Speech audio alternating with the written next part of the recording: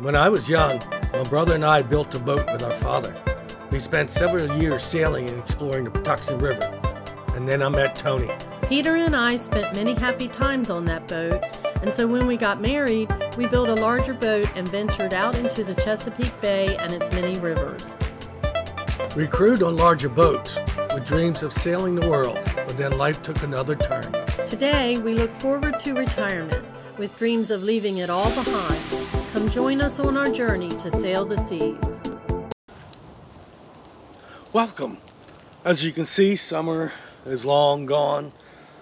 Just barely a few leaves desperately clinging to the branches. I'm back here hiking through the woods, and it dawned on me that an idea for an episode came out. I'm going to call this episode Peter's Pet Peeves. And what I mean about this is the stuff that I've seen on boats that always makes you kind of scratch your head, like, what were they thinking? The marine architects and engineers are pretty smart folks. But then you go on some of these boats and you just scratch your head going, what the hell, what was going on? So I'll share some of these observations and make an episode of it. But before we get too far in there, there's a couple clarifications we need to make. You have the catamarans that are designed specifically for people who want to sail, explore the world, easily handled, performance oriented. Then you have the catamarans that are designed specifically for the charter industry. And I call these chartamarans. And they're designed for something totally different than sailing the world. They're designed for luxury. The purpose of a chartamaran is to go from point A to point B during the day. Most charters don't allow you to sail at night. Drop an anchor going from place to place. People come on.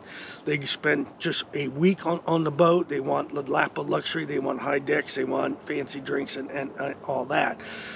But from a sailor's point of view, these are not the boats that you typically want to get to sail the world. If your intent is to island hop in the Caribbean, there's nothing wrong with these boats. But you see a lot of the chartamarans used and abused coming on the market for sale, and people buy them. So I'll point some of these observations out so people can be aware of it. So I hope you enjoyed this episode. These are Peter's Pet Peeves. Tony won't have anything to do with this episode, but okay, we'll see how it goes. I'm not going to call the brand of the boat out. I don't need hate mail, but most people can probably figure it out. But it's not about the brand of the boat. It's just these nuances that have you scratching your head. Let's start with number one. For those that know me, they know I don't like a raised helm. Now, this was a nice boat. I had a lot of fun on this boat, but let's freeze it right here. Look at the steps going up to this helm. The treads aren't even. As you try to go up and down these stairs, you have to hit the stairs just right. Now imagine yourself in rough seas and you're in a hurry to either get up or get down to lend a hand. You're gonna break a leg. I don't know what they were thinking when they designed steps like this on a boat. I mean, these are leg breakers in a house. You shouldn't have spiral staircase going up to the helm. Like, what the hell? People will tell you that an elevated helm gives you better visibility. I don't really think that's true. If the elevated helm is on the port side, you have a great view of the port side, restricted view of the starboard, and vice versa. If you have an elevated helm on the starboard side, you kind of sacrifice visibility on the port side. With the foresails up, it can restrict your visibility, especially when you're up on an elevated helm. If you're sailing in crowded waters, you find yourself going down the stairs, running over to the opposite side, and looking to make sure the coast is clear, and then to come running back up to the helm. It's quite an exercise. The more you're running up and down the stairs, the more likelihood you're going to slip and crack a leg or break a leg, especially on a moving boat at sea.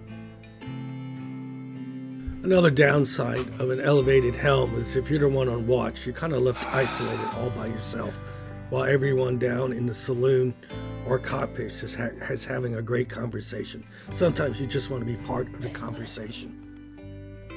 Of course, The more elevated the helm is, the more pronounced the sea motion is. So if you're prone to seasickness, you don't want an elevated helm. The last thing I like to point out is the higher the elevated helm station, the higher the boom, and the higher the center of effort on your sails. And this is something you really just don't want on a sailing catamaran. The helm should be straightforward and well laid out. Let's freeze this frame here. Do you see what I see? This is just simply insane. Take a look at these two Yanmar diesel engine control panels. You have to reach your hand through the wheel to power on, start, or stop the port engine. This is insane. You never really want to put your hand through a wheel anyway. If you were operating this boat under power, you would have to crouch just to see what RPMs you're pulling, or to see if there's any check engine indicator lights or warning lights are on. If you weren't crouching and looking, you might not never know. To add insanity to insanity, notice the plexiglass covers over the controls. This makes it very difficult and awkward to slide your hand up in there to power on and start the motors in any case of emergency. I guess the plexiglass covers are there to protect anybody from inadvertently hitting the controls with their knees. The helm layout should be straightforward and intuitive. You should be able to see and touch all the controls without sticking your hands through the wheel. A clear example of what in the hell they were thinking. The winches should be well laid out and easily accessible from the helm position. On this boat, these are electric winches, which are great. They're great right up to the point where they stop working because you don't have any electricity. It was very difficult to get up there and crank these winches by hand if you had to climb up there. Tony couldn't even reach these winches regardless. This boat had a little step that you can step up to reach the winches. I had difficulty cranking these winches by hand. Tony couldn't even reach them, so they weren't much use to her. All helm seats should be two-butt compatible. A couple should be able to sit at the helm comfortably. You'd be surprised how many helm seats are only one big butt compatible, but two butts cannot fit in there comfortably. This drives me nuts. The original owner of this boat chose not to select the helm seat option for whatever reason. Kind of blows my mind. Any helm seat should have a backrest to be quite comfortable to sit in. This relieves stress and helps with fatigue. Visibility from the helm seat should be good. You should be able to keep watch while sitting at the helm seat. This boat ticked all the boxes, but if you wanted to sit down while sailing, you would have had to enable the auto helm and then sit on the back seat. The galley is a very important part of the boat. This is where your meals are prepared. When you're on passage, you really want a nice hot meal. Now, there's really nothing wrong with this galley on this Catamarans here, but some points you need to take a note of is we'll stop it right here. This galley, while perfectly adequate, it's only adequate at anchor. If it's calm and the water's calm and you're anchored on a mooring ball, there's nothing wrong with this galley. But there's no bracing in this galley if you were cooking underway. Even in the slightest of swells or seas, you can get knocked around here because you can't brace your body in here. And this could lead to injury, especially if you're cooking something hot and it spills on you. So keep that in mind. This is a 40-foot boat. This is what you kind of get when you cram a galley up in a 40-foot boat.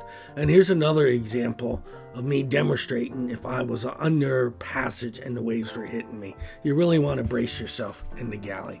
Here's another example of suicide stairs going up to a fly bridge that's almost 3 stories high. I would say 2.5 stories.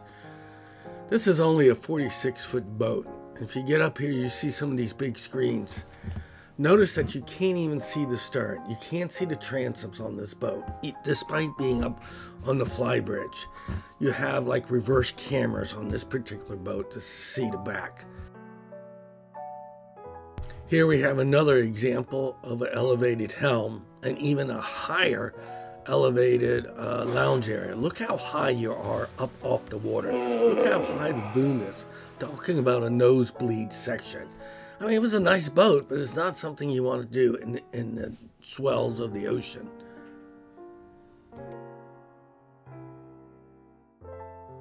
I don't know what is up with these reversed open hatches. They're not going to keep water out underway, and they're going to make it hard to scoop up the breeze at anchor. Let's freeze the frame here. If you look closely, you'll see the clear plastic cockpit protection. A lot of these boats are very expensive, yet they have a simple canvas bimini over the top, and you can drop down these plastic clears. In a squall or any type of weather, this is not going to really hold up too well. The canvas is eventually going to rot, and it's just another thing that's going to have to replace over time. There's nothing more important on a boat than protection, not only from foul weather, but from the sunshine as well. And it should be really a hard top, a fiberglass, carbon fiber, some permanent structure that you don't have to worry about replacing. A lot of them will have a window to look up so you can see your sails, but I can't stress the point strong enough that you need protection from the sun. I understand having these lounges areas up there for pretty girls to sun themselves, but look at that boom. That's dangerous. I wouldn't want somebody up there while I was sailing, possibly getting smacked in the head with that boom. And here's another example of a canvas sun protection. This is just going to rot. Another concern I see on some boats is the salon. If you take a look at this particular boat, and we froze the frame here, look how square the front of that salon is. If a wave ever came back and hit the salon, and you do take waves over the bow, it's going to take and absorb the full brunt of that wave, and that energy could possibly stove in the entire front window. And to make it even worse, there's a little lip over top of it, which is nice for rain, keeping the windows open in the rain, but that's going to collect even more of that energy. So I would be afraid that this front would stove in. Compare the angle to this boat. This boat is prepared to take some waves over the bow. Most of the energy of the wave is going to be deflected up and over. It doesn't take much of an angle to deflect the energy of the wave. Something to keep in mind if you're planning on sailing the oceans. Now here's a boat with the helm stations all the way in the stern. But before I talk about that, let's stop and take a look at this protection. Once again, this is canvas protection. It's almost simply an umbrella over your head. And I guess if you're only sailing at noon when the sun's directly overhead, you might be in the shade. I don't know what they were thinking. This is not much cover for the helmsman, even in the sunshine. And weather's just going to slam the hell out of you. Moving on, the motion of the sea is going to be exaggerated when you're all the way in the stern of the boat, just as if you were in the bow of the boat. So if you're prone to motion sickness or seasickness, you're going to be tossed around a little bit in the stern. I don't like this. The stern's in this position does give you a good view of that side of the boat.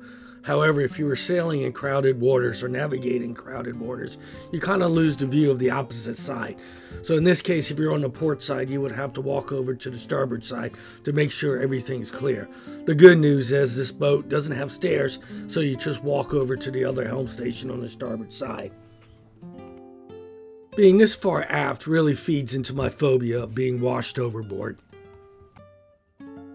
Here's another example of a boat with the helm stations all the way aft, all the way in the stern.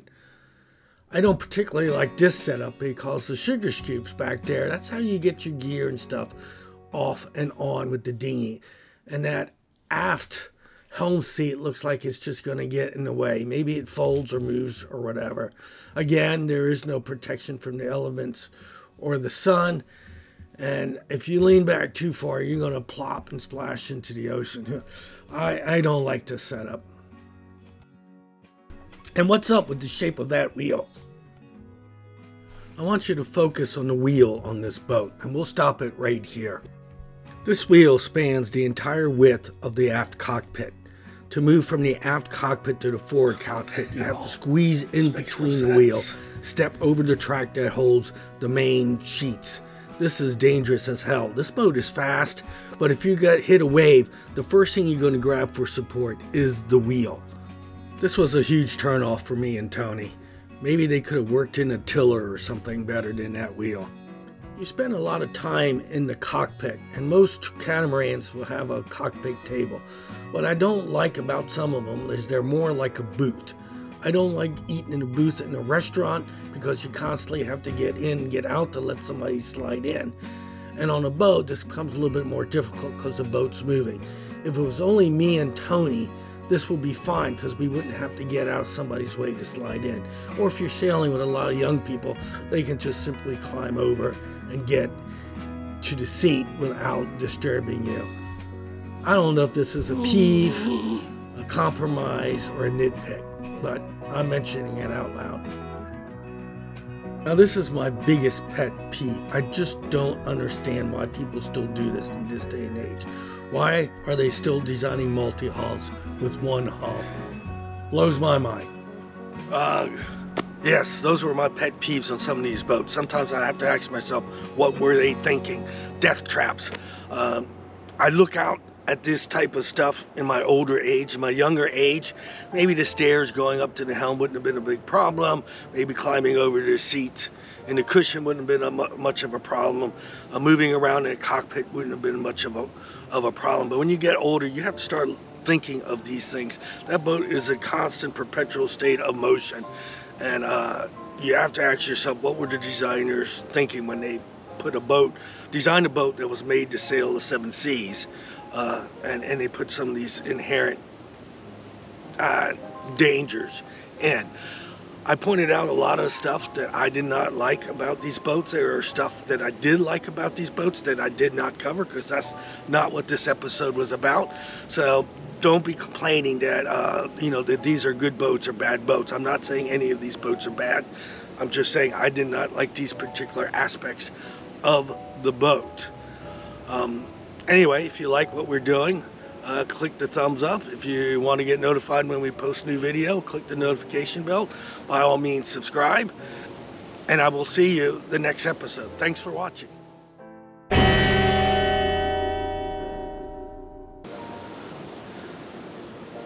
If you like this episode, by all means.